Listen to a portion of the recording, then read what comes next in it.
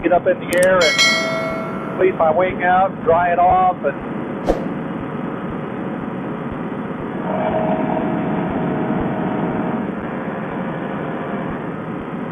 check out my ground wire settings again. And we're off and we're flying.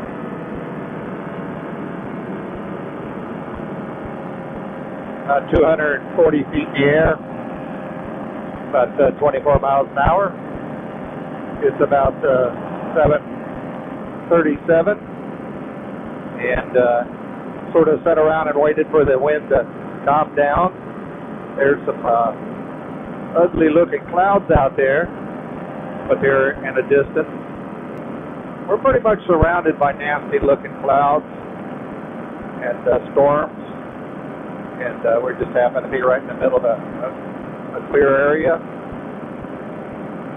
As you see, as we're cruising through here, we're making a big turn here.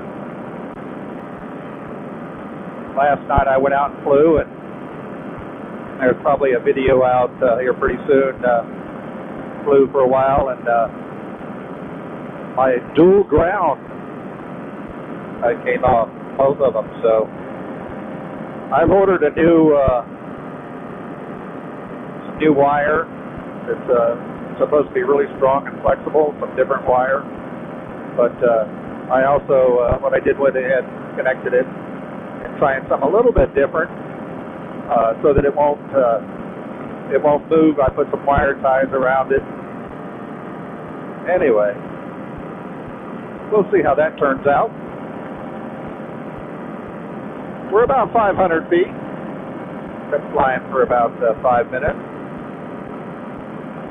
And they're doing about 20 miles an hour. Trims are about 3.5 out. When I fly by myself, I normally don't mess with the trims too much because I'm not trying to worry about catching up to anybody or going slower than somebody. I just kind of cruise around on my own here. It's a beautiful night. It's just really smooth and just perfect right now. Good, about 20 miles an hour.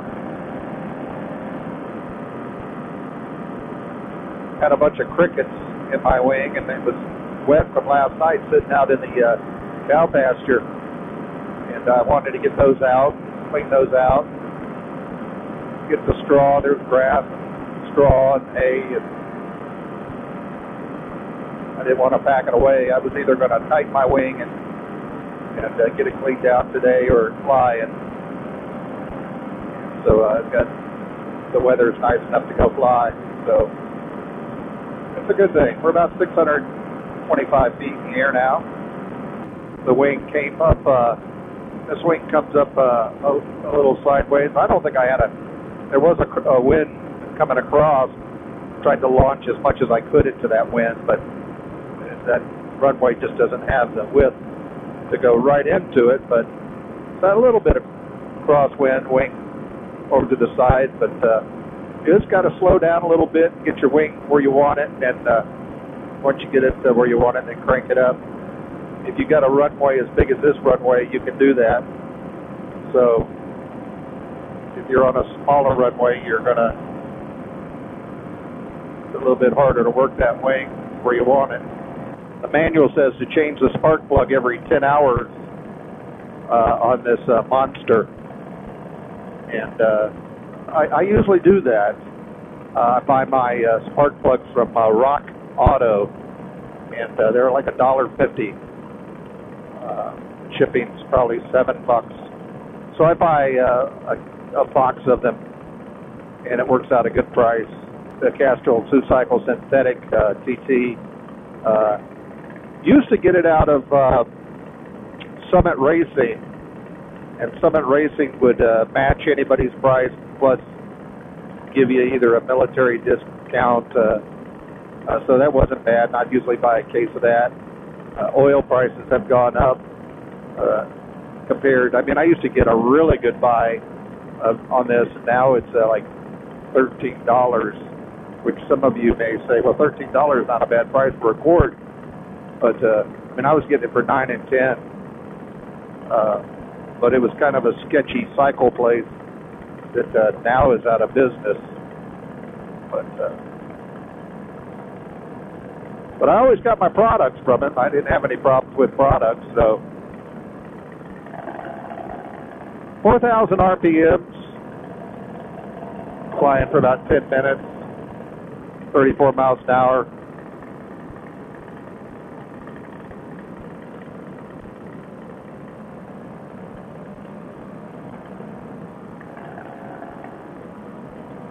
Now down to 40-70. Talking to a buddy of mine today on Facebook. He's got a Monster and he's got it on a tandem paramotor dude.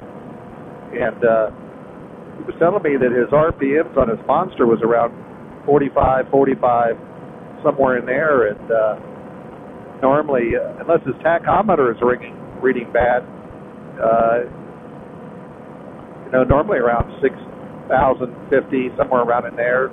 6,100 is if your tach is reading right. I've had issues where I couldn't get it up to RPMs when my muffler has been stopped up, like the silencer, the stuffing inside of it blows out or blows in and blocks the exhaust or the silencer, and then I'll lose power. But I always look at the tip of my exhaust to see if it looks like it's starting to go again. And it seems like at least every year I've got to correct that. Now, if you ask some people, they say it's caused by vibrations. You talk to some people, they say it's caused by running certain fuels that run hot, and that does it. It's like, what fuel do you use? Well, if you use that fuel, your starter is going to break. And it's vibration. Have your props been adjusted? And it's always vibration and fuel. I'm a little baffled on why it's doing it. I bought different wire. I connected it differently. But this time, what was really surprising is both of them broke. And they're both connected to a bracket, the same bracket. It doesn't shift or anything. About 331 feet, and going about 31 miles an hour. And of course, when you break something and you do it, 3 times in a row, or you have engine outs for whatever reason, you don't fly with a whole lot of enjoyment after that. It becomes, you're like, okay, they're going to do it again, and so you're worried. And so hopefully we'll get back into the having a good time flying low and just enjoying our flights. But right now it's a little concerning that it might break. Of course, I'm in an area, and I try to stay in areas where if something does happen, I can land. And flying for about 20 minutes, about 375 feet in the air, running about 5,100 RPM. That storm cloud out there is really building up, shooting up, thermaling up. But over here it's nice and smooth. Wind is in a steady direction. It's not shifting back and forth, so that's a good thing for right now. About 450 feet, about 30 miles an hour. Strobes are on. I've got a helmet strobe on and a hunter strobe on. Right now I don't have my other strobes. I've got 2 more strobes that I'll turn on, but the helmet and the hunter is working pretty good. We're going to fly around for a bit, and then I'll come back and we'll go land, and we'll go from there. Now we're back, and there's the old storm cloud building over there. It's pretty. Like I was talking earlier, it's pretty much surrounded by these clouds.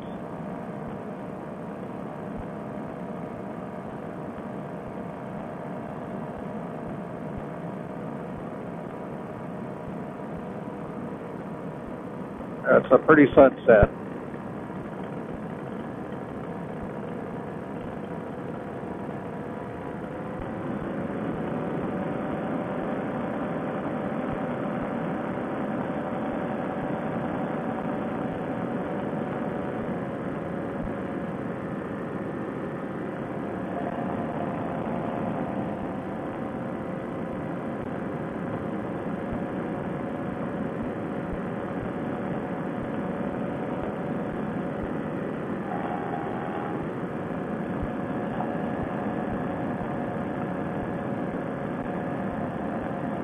It's after 8 o'clock now.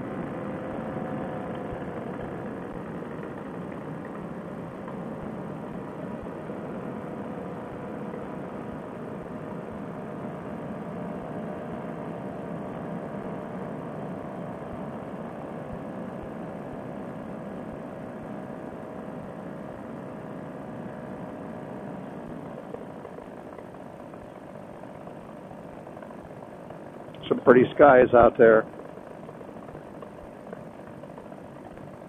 The rays coming off the sun just shoot through the sky up there.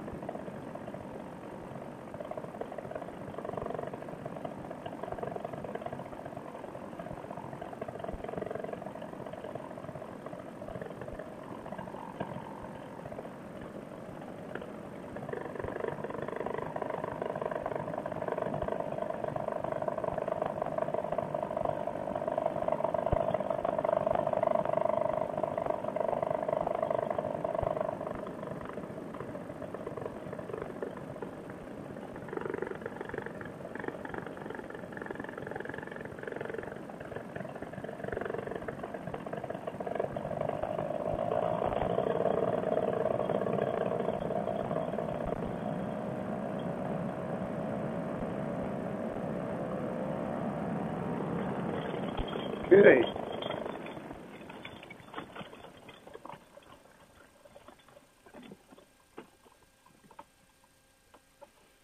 Okay, wing came down nice, didn't slam down on the front end of it, blow the baffles out, so good wing. We're on the ground, nice flight. Now let's get this put away before it gets wet.